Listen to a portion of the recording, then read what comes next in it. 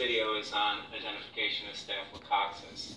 There are three main types of staph that are out there. One is Staphylococcus epidermidis, another Staphylococcus saprophyticus, and lastly Staphylococcus aureus. So the purpose of this lab is to be able to identify the three species of Staphylococcus. One test that you can do is called a latex bead agglutination test. In that particular test, what you're going to detect is coagulase production, and Staph aureus produces that. And also you'll be able to detect what's called protein A, which is an antigen that's on the outside of Staph aureus. So the beads that are used are latex beads, and they're coated with fibrinogen and an antibody called IgG.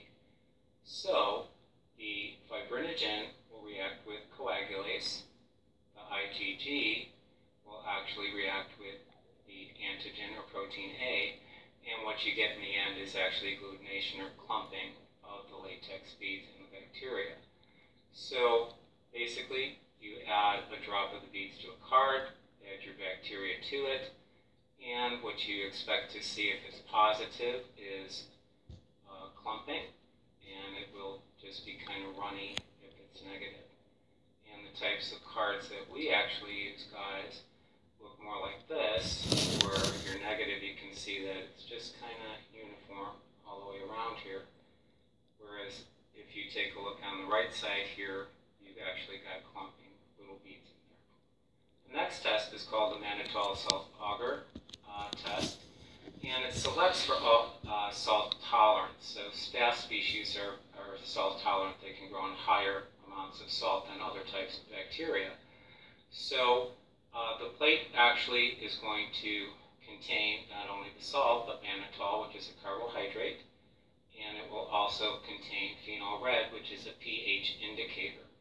So the phenol red actually turns yellow if an acid is produced. So what's going to happen, if the bacteria ferments the mannitol, an acid gets produced, then this is actually going to turn then the media yellow. So here's a good example, guys, of what you would see then with the MSA plate. On this plate here, you can see this bacteria, which happens to be Staph aureus, can grow very well and also produce an acid because of fermentation, whereas Staph epidermidis on the left-hand side here grows very well, but it doesn't ferment the mannitol. For the sheep's blood auger, this is another one. We can look for what is known as hemolysis, guys, and you may have heard of that before. That means that you're breaking down blood. So the three types that you would have, actually two types, but we try to keep the Greek thing together with gamma down here, would be beta hemolysis, that's complete hemolysis, and you'll see clearing around the colony. Alpha hemolysis, it's incomplete, and you'll see a greenish discoloration. And finally, what we call gamma hemolysis, that's no hemolysis at all. And here's a good example of that. If you take a look, you can see kind of this greenish color that's in the media, whereas on the right-hand side, you see that real nice clear area around the colony. The next test that you could do is called a gelatin or gelatinase test. And the idea here, guys, is that gelatin can be broken down into amino acids. Therefore, what happens is it goes from solid to liquid. So gelatin itself will melt at 28 degrees, guys, so we incubate it at 25. If you put it at 37, it's going to melt. So you put it at 25 degrees after you inoculate it, and then what you do is you look to see if the gelatin, which is solid, goes to liquid, and that tells you then that gelatinase is produced.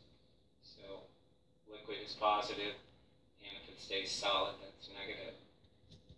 So here's an example of that. The one in the middle here, guys, is Staph aureus. You can see that's liquid, whereas the other two stay solid. The last test would be a coagulase test. And coagulase, guys, is an enzyme that will clot blood. So you would inoculate then your bacteria and into plasma tubes, which start out liquid, incubated 37 degrees for 24 hours, and then see if coagulation or clumping actually takes place.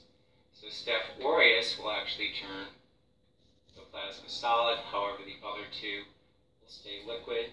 And again, if you take a look here, guys, I know this is sideways, but for the negative, this is all the liquid right there, and for the positive,